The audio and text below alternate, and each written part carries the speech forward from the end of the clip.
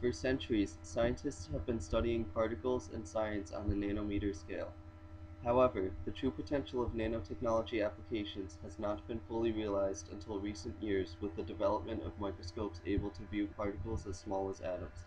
Nanotechnology is an emerging field with unlimited applications in transportation, communication, electronics, fabrics, and even medicine and cancer treatment. Nanotechnology has the potential to affect virtually everything you can see right now. We are looking at the capability of magnetic nanoparticles to produce heat when they're exposed to alternating magnetic field. And that shows the type of material we are working with. This is a magnetic fluid. Nanoparticles are fine particles of matter ranging in size in the nanometer scale. These particles are very small but has a wide variety of uses. The particles shown are so small that you could fit 100,000 of them on a single human hair. The fluid consists of nanometer-sized magnetic particles, such as iron oxide.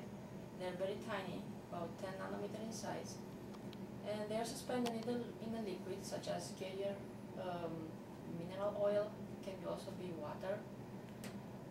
And see how responsive are they to the magnetic field.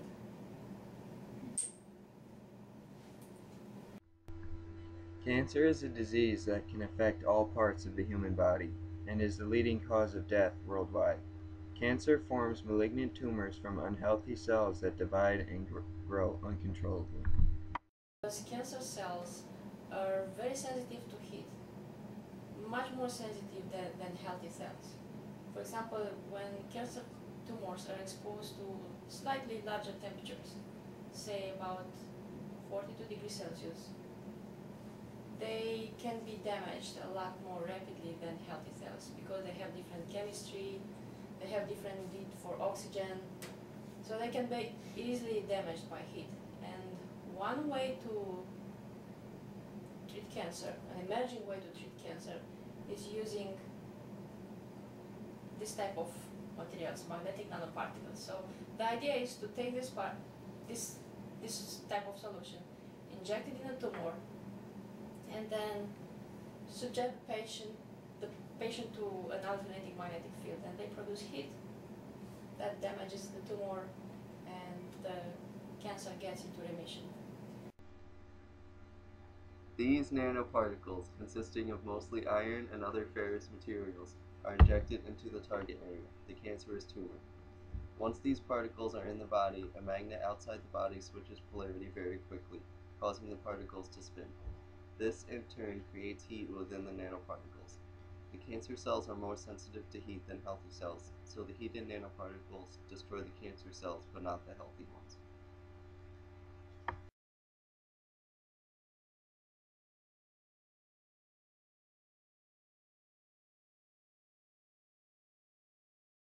Well, the particle kind of flip continuously to follow the polarity of the field.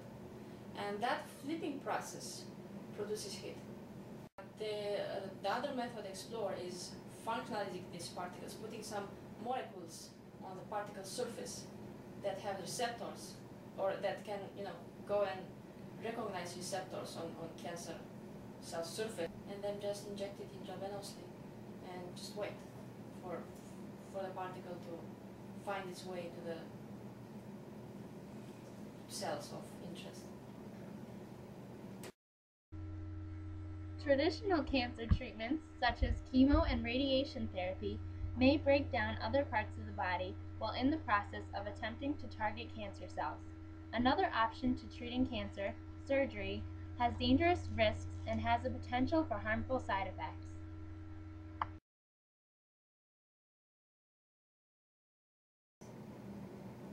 So it can respond to relatively high frequency of the magnetic field. The heat is produced at about 250 kilohertz, which is good because the body doesn't absorb radiation at that high frequency. Treating cancer using these magnetic nanoparticles has its advantages. One is that the particles are not toxic. because iron is commonly used in your body. 2. They can be combined with other drugs to be activated once in the target area. And finally, they can also be used to image tumors because the particles are very similar to that of contrasting agents in MRIs.